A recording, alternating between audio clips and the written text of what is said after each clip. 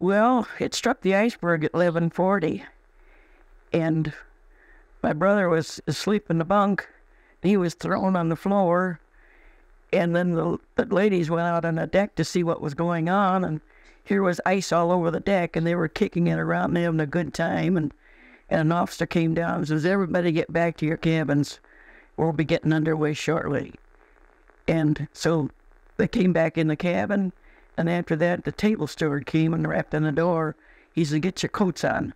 He said, "Get your coats on. The Titanic is sinking."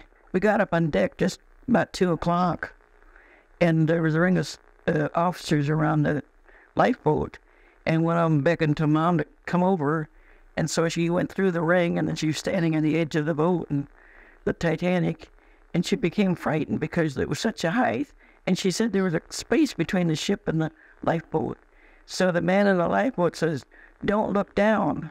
Close your eyes and fall forward, and I'll help you." So he did, and he helped her to a seat. And your 4-year-old brother, how does he get to the lifeboat? Well, Mom looked to see if she'd followed, but she was still up on deck, and the lifeboat was being lowered. So she called to her and told her to drop Harold, and she was so frightened she couldn't let go. So a man standing next to her took her Harold out of her arms and dropped him into the lifeboat. And they passed him back to Mom, and she took her life jacket off and put it on my brother because she said, "I had you to care for, and he might get through until what happened." And what happened to the lady that dropped Harold down? She went down with the ship. She was very fond of this girl. Her name was Ellen Broth. And she said she had the most pathetic expression on her face hanging onto the rail when they left the ship. And Mom couldn't get that out of her mind, that she had to die.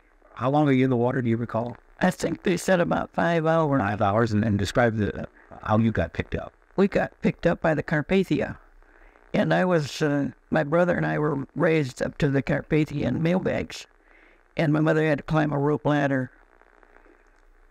They were very kind to us on the Carpathia because here we were, just coats on over nightwear. And I was barefooted. So they cut up blankets and made coats for us and booties for me.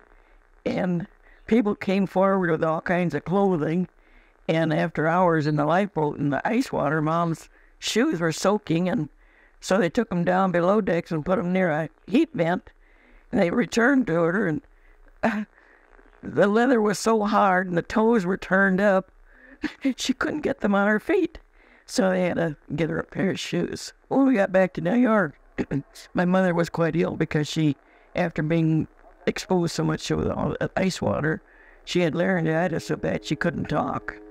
So it was 4 days before we were taken to St. Luke's Hospital, and it was 4 days before she could communicate and tell where she was going.